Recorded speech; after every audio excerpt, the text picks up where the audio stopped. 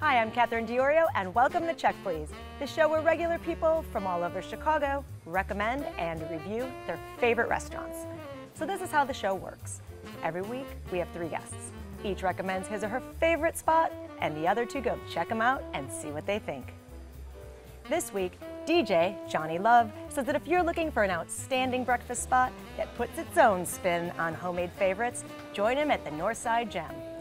But CEO Joanna Grange says the folks running the show at her selection are the best in town because of sensational service, incredible energy, and perfect Peruvian food. Up first, vintner Krishan Lampley says that her Jamaican spot crushes the competition. She says if you like flavor and spice and everything nice, then come on over to Hyde Park and join the party at Ja Grill. You know, when you come in, they're supposed to be greeted with a warm smile. You hear the beats in the back, be able to, you know, get a relaxed feeling, hear the music, and begin to enjoy a wonderful Caribbean experience. We want you to feel like you're actually in Jamaica. The only thing you're not going to get is the beach. There's basically 4 main flavors in Jamaica: the jerk process, curry, stew, and escovitch. Out of about 40 items on our menu, only 5 of them actually are cooked spicy. If you want us to kick it up a notch, we can. But what a lot of people don't understand is jerk chicken is a process and very flavorful chicken cuisine, but what really tops it off is your jerk sauce. That's what differentiates jerk chicken. Enjoy the food, enjoy the service, enjoy the spirits, enjoy the beats. Where can you experience authentic cuisine from Jamaica other than Ja Grill?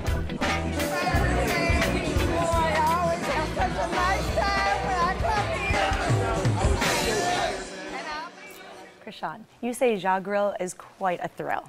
Why'd you choose it? Oh my gosh, Ja Grill is a part of the neighborhood. I grew up in the North Kenwood area, and to believe that Hyde Park has these fantastic restaurants in it, a lot of people don't know. And Ja Grill was the perfect restaurant to come into the area. So I'm a jerk fanatic, of course. So Ja Grill has the best jerk everything. I cannot even stress how great the seasoning is. You have to experience it. Okay, great. I was actually super excited when I saw it was a Jamaican place because I really like Jamaican food. And there's a spot close to my house that I go to kind of regularly. And I like goat, I like oxtail, I like jerk chicken, I like all that stuff. But I ordered the goat curry. And I thought that the goat, maybe it was an off night, but the goat was like not very flavorful, which is a bummer because I was like, I'm really into goat and I love curry goat. The plantains were really good, the rice and beans were really good. The cabbage actually was phenomenal. Yes. Like I ate the cabbage, I was like, whoa, this is really, really good cabbage. Yeah. And my friend got the jerk wings, and he said those. And he actually got them. He's like, I want them waiver hot. Like I need to sign a waiver to eat them. And so he liked it, and he was like, yeah, it was great. Good. My girlfriend had the shrimp. The curry shrimp was good, actually. Yes, it is. But I thought another friend of mine had the jerk chicken, and another one had jerk catfish, and those were just like didn't hit it for me either. Really? Yeah, I don't know. I was pretty bummed out because I went in there like really, really hyped on it, and it just didn't do it for me. What was it about it? How is the season not perfect? It just tasted. To be honest, it tasted just kind of like boiled and like, I don't know, maybe it's because we went in kind of late, because I went in on Saturday night because I was like, it's supposed to be like really like a hop-in spot at night. Right. And maybe it was because it was late or I don't know what, but it just like. A bad goat day, a bad goat The goat was not in a good mood. It was not a happy goat. Well, the goat is obviously, it's a very traditional Jamaican dish, but it's traditionally actually one of the least spicy dishes in Jamaican cuisine. Yes, it is. Versus obviously a jerk chicken. But Joanna, what did you think? So we have 2 opinions here. You're the tiebreaker. Well, my husband and I went on a Monday night, which is arguably not the sexiest night for any restaurant, and we had a really great experience. We had the opposite, with all due respect. So we ordered the jerk shrimp appetizer, and I like spicy food to an extent. My husband loves them. My mouth was on fire, but in a good way. Like, I really enjoyed it, but I had to give myself a TO for a little bit because, it's a flavor explosion in your mouth, and that's the best way I can describe that restaurant. So we had that. I had the jerk chicken. He had the goat as well. They did a platter, so he had 2 entrees, and the other was the oxtail. And I tried them. I'm not huge fanatics about those proteins, but I did enjoy them, and we had huge generous portions too that we were able to take home, and that was pretty awesome. And did anybody enjoy the beef patties? Oh my God. I didn't try those. Oh, jeez, beef patties are to die for. It's a reason to go back. Exactly. Well, Johnny, you're our resident nightlife expert here, so what did you think of the vibe? I didn't think it was exceptional. Like I was looking forward to, because I heard there was like music, and when we got there, it was just a DJ who was, truth be told, he looked kind of bored, and because I mean, it wasn't really, there was no dance floor. It was just kind of like a hangout spot, you know. I think Monday's the night you need to go. Like, that's where the cool kids go out on Monday nights. All right? I agree. No, all kidding aside, I mean, it was really vibrant. The clientele couldn't have been more diverse. Young, more mature audience, went right in the dinner hour. It was really boisterous inside. I saw all kinds of clientele in there. So Johnny, you didn't love the food, but you liked the service. The staff was really good. The waiter was really polite, super nice. In fact, he was so nice that I was worried that he knew that I was there for this show. Because we walked in and I told my friends, like, no matter what, do not mention what we're here for.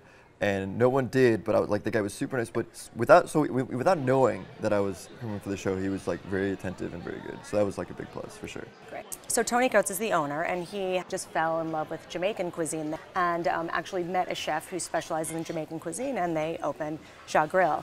And he had original location on the north side, and so many people were coming from the south side that he just moved his location up to the south side. Yeah, I used to take a long trip out there to Armitage to go visit him there. So yeah, I'm happy he's in my neighborhood. I'm very happy. Let's talk about Hyde Park. I mean, it's always been this really beautiful, vibrant neighborhood. Yes. But that particular area is just kind of becoming a restaurant enclave now. It's on fire. It's on fire. I've stayed in that area. I'm actually in North Kenwood, which is literally 1 block off from Hyde Park. And I've been there since 2003. I bought my home there. And to see the acceleration again of just the restaurants, the lounges, like you want to just walk. I used to always think, oh, I have to go north. To enjoy different restaurants and enjoy different vibes and bars and things. But now I can just go to 53rd Street and go up and down the street. So Krishan, you chose Ja Grill? Yes. Sum it up for us. Must have, go, jerk, jerk, jerk, everything. I love it. You have to experience the neighborhood. Johnny? I didn't like it the first time I went, but maybe I'm the jerk for now. And Joanna? Vibrant. Go for the spice and the flavor explosion that I talked about. You can try the jerk chicken and more at Ja Grill, 1510 East Harper Court, 773-752-5375. Open for lunch and dinner every day. Reservations are accepted, and the average tab per person without drinks is $28.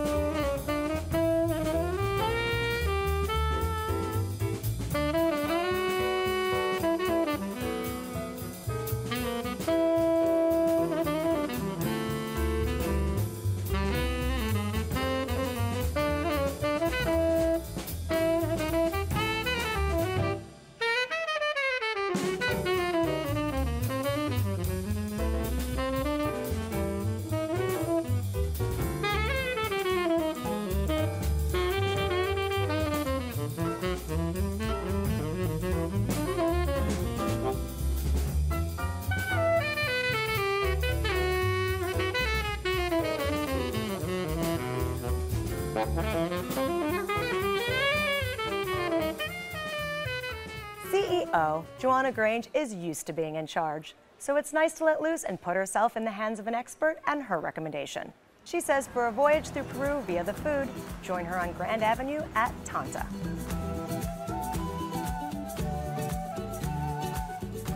Forget about what is outside of these doors. This is a new world inside of Tanta. It is basically Peruvian cuisine and the Peruvian, happiness and the vibrant atmosphere that you can find in Lima, you find it here in Chicago. People come for the first time. It's because they hear about Peruvian food, or Peruvian food is a mixture of a lot of cultures: Chinese influence, Japanese influence, African influence, Spanish. We have different flavors, spices, everything. It's a very intimidating menu, and we are aware of that. It's about 45 items, and basically in the mix of Spanish words and dishes you never hear in your life before. We train our staff very well. They're very knowledgeable about making people comfortable. Top half of the menu is small plates. Tanta is actually means bread, but it's more like a holy bread, a reunion, sharing between people one meal and having fun with it. That's very much what Tanta means.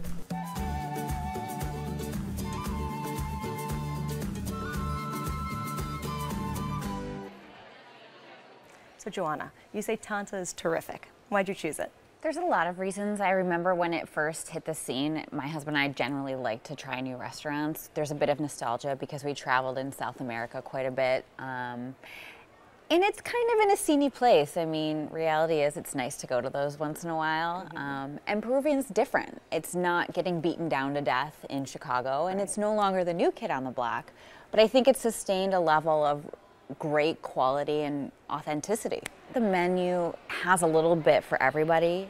You can get great seafood, and they're known for their seafood. Their ceviche, one of my favorite dishes is the grilled octopus. I think it's the best I've had in my life. I just recalled one of the best dishes that we hadn't had previously was a quinoa dish, the nice vegetarian option, and they make a mean pisco sour, so definitely have a DD. I love pisco sour. It's the national drink of Peru, so you kind of almost have to have it when you go. Yes, you do, you do. So Krishan, what did you think of it? It was interesting. So, okay, when I got there, it was exactly what I expected as far as the atmosphere is concerned. I expected to walk in, New York, very loud, obnoxious. But that's what I wanted, and that's what I expected from it. But I ended up having good news. I had the empanadas, phenomenal. Phenomenal empanadas. I had the beef, and I had the chicken as well. We got to the ceviche. It was rubbery, bland. Literally, I took a piece of mahi and put some lemon on it. So my expectations were so high from those empanadas that it kind of brought me back down. Also, I had the steak for dinner. It was just fat upon fat upon. I was chewing fat. So I'm like, okay, it's all about the wine list, because now I'm at a place that I'm really going to enjoy this wine list. So when I asked the server about the wine, she's like, oh, just choose anything. It's all great. And I need a little more information than that. So atmosphere, fantastic. Fantastic. Well, I have to say, I don't ever really dress up to go out, and so I kind of gauge, people might assume how I'm dressed up or whatever. They're like, this guy's gonna eat a tip like crap, or he's just doesn't know what he's eating. He's just a jerk, whatever. But it was great. I mean, they were wonderful. There's no complaints at all. It was my water was always full. The food came out quick, and everything was good. Starting with the plantain chips were phenomenal. It had this little pepper cream cheese dipping sauce, which we got 3 more of because we couldn't stop eating it. It was just so good. And then we got empanadas. We got the beef ones. We had ceviche. I had the chicharrón. That was really good. My friend who's Japanese ordered, it was something with quail egg and some kind of steak. It's the Wagyu beef, the nigiri. Yeah, it was really good. And then she also got the grilled octopus. And everything I had was unbelievable. And my friend ordered the pisco sour, and it was really good. It was the texture, the mouthfeel. Everything was just really well done. So Peruvian food is so interesting because it's this melting pot of flavors from different cultures. So you have Japanese flavors in there, you have Spanish flavors in there, you have Italian flavors in there from all of these people that have come through the area. So I mean, how do you order there? How would you recommend someone goes and orders there? Go with a group, I would say. It's really portioned off. So you've got your sushi, you've got your ceviche, you've got your empanadas. It's kind of giving you almost like Peruvian food groups of which you should try that are popular items in their for me though, because then I couldn't really understand it. So maybe if the waitress had explained it to me a little more, I would have, because I don't normally eat Peruvian.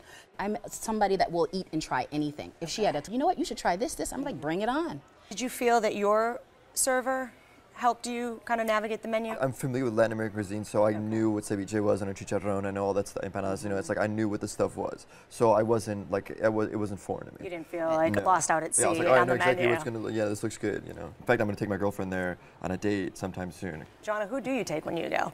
It's always a date night for us. Part and parcel because it's a little bit fancier, I feel like, and it sort of warrants dressing up a little bit. Okay. I think it's a great place to go with girlfriends. In reality, we've always eaten in the dining room and had really great service. This time we opted for the rooftop, which was a new addition for us. There happened to be a lot of corporate events and parties and people there for a happy hour. It was lively, and we just shared a bunch of plates this time around, which was really fun. When we went upstairs to look at the rooftop, it looked phenomenal. So I totally would go there for empanadas with girlfriends or with a date again, and hang out at the rooftop. Is it a young, did you feel like it was really young and like youthful, the vibe there, or Not the night again, I who would went. feel comfortable in this I think restaurant? everybody, but that's again if you don't want something that's fast-paced and busy, and a lot of people don't go. I think it's definitely a good mix, but if you don't like noise, don't go. Joanna, you chose Tanta. Sum it up for us. Authentic, go for seafood and a good pisco sour and a fun scene of a totally diverse audience that you can watch all night long. Great. And Krishan? I'm sitting on the rooftop eating empanadas. And Johnny? I loved it. I had no complaints. The drinks were good. The ambiance was good. Service was great. I would go again. You can try the Peruvian plates for yourself at Tanta, 118 West Grand Avenue, 312-222-9700. Open for dinner every day, reservations are accepted, and the average tab per person without drinks is $40.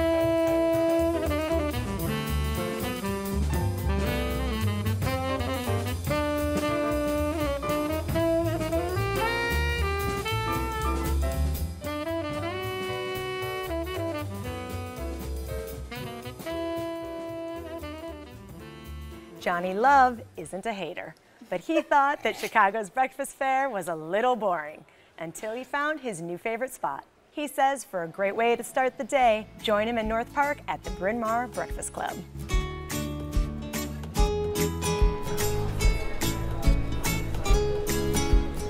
When people walk into Bryn Mawr Breakfast Club, they're expecting to have a good meal, you know, a good experience on the restaurant, and, you know, and pass a good time. We have a different place from like a Mexican to like a Mediterranean, to like a Greek. I have the Korean pancake, the payon, that's really good. My favorites are the sweets, like the bread pudding, French toast, the Maya. Since like I started cooking, I was working in different places, so I was like picking like a dish that I like in one place, another dish that I like in another place, trying to put it together my own idea. For me, I'm not just a cook. I don't want to mention my name.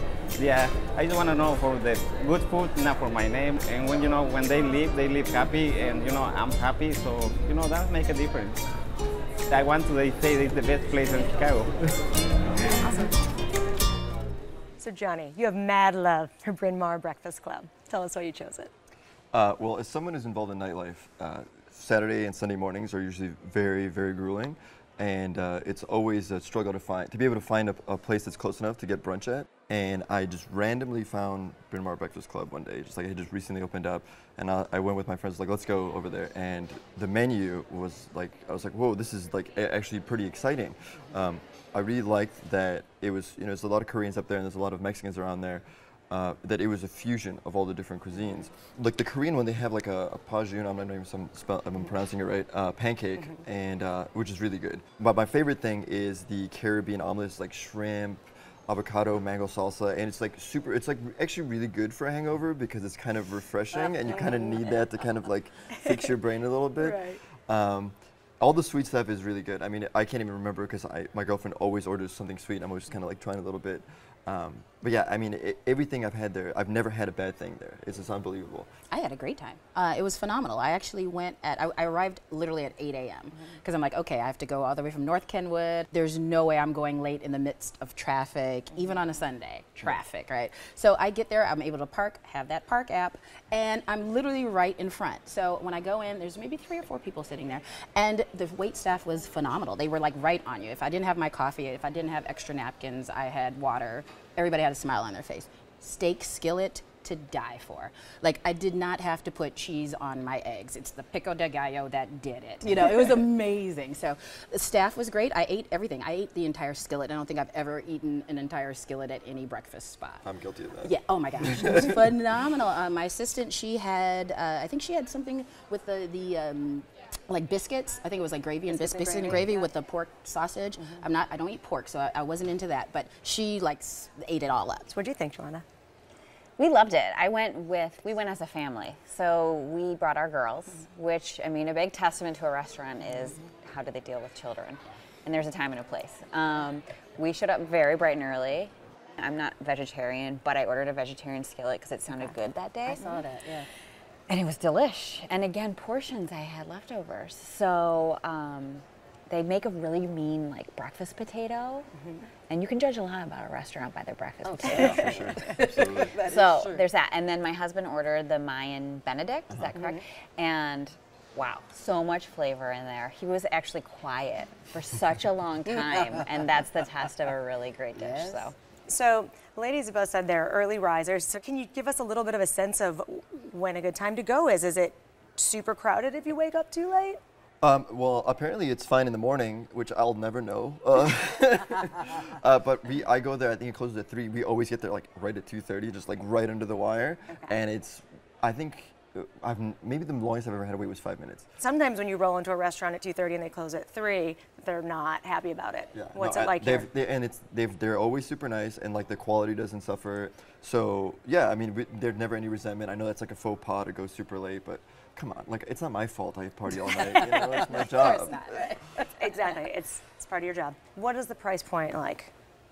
It was way less expensive than I thought. Super inexpensive. Yeah, like when I got the bill, I'm like, what? Yeah, like that's great. it? I thought it was a great price point. They had a kids menu. That's a big thing. Sometimes it's the rake when toddlers don't eat a lot and you have to pay for a full portion. So I'm pulling on my mom hat a little bit here, but I appreciate it's good that. to know, though. Yeah, I it's think great. there's a rustic charm to it too. You know, the decor is really cool, and I saw a lot of couples and I saw a lot of families in there too. So they were great. And to your point, I mean, the service, even though they were so busy, our coffees were always filled, but there was definitely a charming feel about it. I'd take a date. I think it was quite romantic for a Sunday morning. I think that it's pretty sexy. Johnny, this is one of your regular breakfast spots. So who could we expect to see there dining? It's a pretty diverse range of people. I've seen a couple families. There's a lot of older neighborhood people. There's some young people. I feel like my group is definitely the most standout group. But the nice thing too is that since it's so neighborhoody, it's like very welcoming. Like we never walk in, people don't ever like stop and stare at us because there's a few of us who have visible tattoos and whatever. But it's like super welcoming, super diverse. I mean, it's really nice. I felt very comfortable. I'm walking in with my spiked hair, and my assistant has Diana Ross hair, and we were great. Like it was very comfortable. I would so bring a date. The food is hearty, so I would go in a heartbeat. I went there a bunch of times, and I noticed that the staff was overwhelmingly Latino. So I went and I looked up, information about it, and I saw that the owner, started at some restaurant and eventually worked his way up, and to the point where he opened his own restaurant, and he's just killing it now. Like that place is so good. Awesome. So it makes me feel good because my mom's a Mexican immigrant, and to see someone who came and made it is like it's like a feel good story, and to go with feel good food. Johnny, you chose Bryn Mawr Breakfast Club. Sum it up for us. Convenient, unpretentious, delicious. Great. Krishan? Definitely the skillet. I'll eat it up. Great. And Joanna? Approachable, charming, savory. You can taste the skillet and more at Bryn Mawr Breakfast Club, 3401 West Bryn Mawr Avenue, 872-208-7079. Open for breakfast and lunch every day. Reservations are not accepted. Alcohol is BYOB, and the average tab per person is $10. So on this week's show, we featured Ja Grill in Hyde Park, Tanta in River North, and Bryn Mawr Breakfast Club in North Park. Let's recap what our guests had to say. First, we showed up on the south side at Ja Grill. Krishan recommends it for the best jerk chicken around town. Johnny thought his food was lacking flavor and wasn't impressed with the overall experience. Joanna said it was a flavor explosion and considers it to be a neighborhood gem.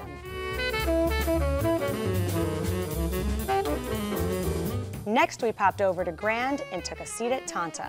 Joanna recommends it for the sceney vibe and authentic Peruvian cuisine. Krishan wasn't impressed with all the food, but would go back for the rooftop. Johnny really enjoyed his meal and will return. Lastly, we made our way to Bryn Mawr and joined in at Bryn Mawr Breakfast Club. Johnny recommends it for their diversity and fusion of cultural cuisines. Krishan said the service was great and the portions were huge for the price point. Joanna loved the food and was impressed with the fresh ingredients. We had such a good time this week. I want to thank my guests, Krishan Lampley, Joanna Grange, and Johnny Love. Join us next week for 3 new guests recommending 3 of their favorite restaurants right here on Check Please. I'm Catherine Diorio, and I'll see you then. Cheers.